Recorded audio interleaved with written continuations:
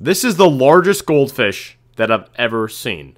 So how on earth is this goldfish huge? Like, this is almost like a small watermelon-sized goldfish. How the heck is this even possible?